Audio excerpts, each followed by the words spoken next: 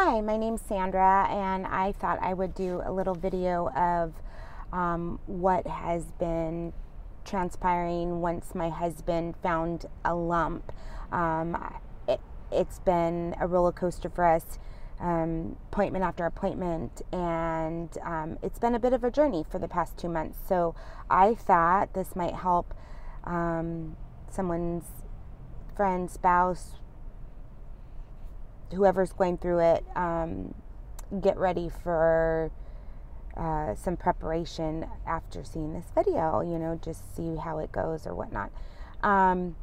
So probably about a little over 2 months ago, so it is now August 2018, and probably in about the beginning of June, maybe middle of June, my husband went to scratch his neck, his right side, and he went, "Oh, I have a lump." And I said, "Oh, I get swollen lymph nodes every once in a while. Does it hurt?" No, blah, blah, blah. Okay, take some medicine. It should go away, ibuprofen. And it didn't. And about a week later, and so if you put 2 fingers, it was about there. Like if you put it on your jaw, and then it was just like right about there where the lymph node is. So anyway, he decided about a week later to go to urgent care. Urgent care put him on 14-day penicillin to see if that would take care of it. And also told him that he needed to go to his primary care physician to follow up in a couple days if it wasn't going down. So that's what he did. In a couple days, it was not going down. It got a little bit bigger, in fact. So then he went to, got there. She said, yeah, just finish up your antibiotics. In the meantime, we're going to take an x-ray of your jaw and your mouth to make sure that there's no abscesses or anything that would swell up the lymph node. X-rays came back. The nurse called and said everything looked fine on the x-ray. And so then they had him come back in for a full physical about a week later.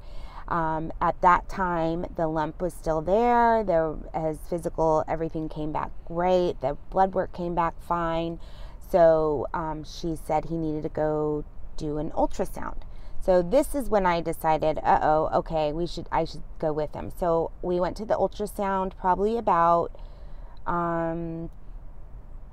2 weeks later, and so now we're getting into the more recent time. So we went to the ultrasound, and the tech was doing her thing, and then she left and came back and said the doctor should get back to you by the end of today. She didn't, and it was a Thursday, I think, and we didn't hear anything Friday. And then Monday, the doctor, tried to call 3 times, and finally the 3rd time got a hold of my husband, put us on speakerphone. He put us on speakerphone, and she said that there were some abnormal findings in the ultrasound, and that he needed to go to an ENT. So we got into the ENT pretty quickly. We saw the ENT last Tuesday or Wednesday, I believe, yes. And so the ENT didn't like what he was feeling, put a scope down his nose and looked in his mouth and up in his nose. He didn't see any infection there to be causing the lymph node swelling. So then after that, he he said he needed to have a biopsy done. So we called to get the biopsy scheduled at the radiology department, and that was scheduled for today, Tuesday. He's in there right now. I'm not allowed to go in while they're doing a fine needle aspiration, it's called, and he is getting a biopsy done because that's the only way to determine if it's cancer. But back up a little bit, and on Saturday he was having pressure on the side of his face and a really bad headache on his right side. So we went in, we called the nurse line, and they suggested to go ahead and go into the emergency room. So we did, and they did a CT scan. The CT scan of the head and neck didn't show any other symptoms, just there's the larger lymph node, which is like a 5 by 5 centimeter mass, and then there's a small lymph node swollen just under a centimeter that they're not too concerned of right now. But the CAT scan did show some malignant signs, I guess. The ER doctor point blank said, just brace yourself for a possible cancer diagnosis, which so did the ENT. The ENT was saying that it's possible lymphoma because he has been extremely tired like you have never seen anybody tired. Like that guy can sleep now.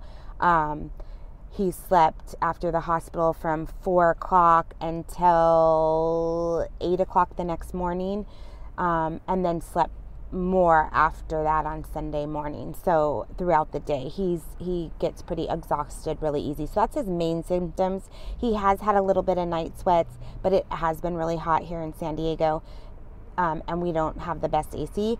And he also has a little bit of itchiness, but he thinks it's just dry skin. So I just let him have that.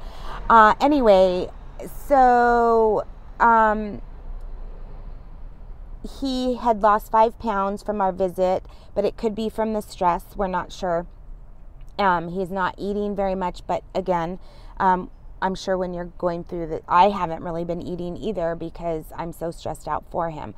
So anyway, the ER doctor said point blank, brace yourself for a possible cancer diagnosis and follow up with your ENT and take Tylenol for any pain or pressure because it's pressing on his muscle now. And so we are now here at radiology department, downtown San Diego, and I'm just waiting for him to be done. They said it's going to be about a 40-minute procedure. I guess they take a long needle and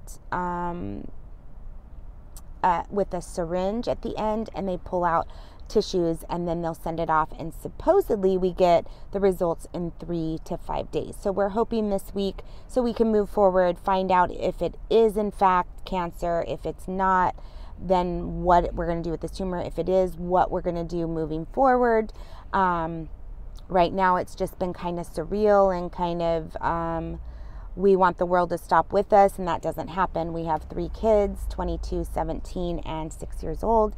So this has been a pretty crazy journey, and we've kind of been letting the closest people to us kind of know what we're going through, so we can get some support with our 6-year-old, and they know why we're like not returning calls or things like that. It's just been a little crazy, and all we can focus on is this mass on the side of his neck, really. So I hope this helps anybody. I know that YouTube sure helped me prepare for what was next, and it's been pretty textbook, or YouTube. Every story has been similar to my husband's. We're hoping for a positive outcome, that maybe it is just a benign tumor, but we're bracing ourselves for the worst and just praying for the best. We have a huge support system, and I'll keep you posted and let you know if what we find out. Later on today, he does have another appointment with his primary care physician, which is, I think, just a follow-up from Saturday's ER visit, and for her to discuss the CAT scan, I think. So if it's anything other than that, I'll do a quick video for you guys. Anyway, thanks for watching, and this is my very first video ever, so hope it works.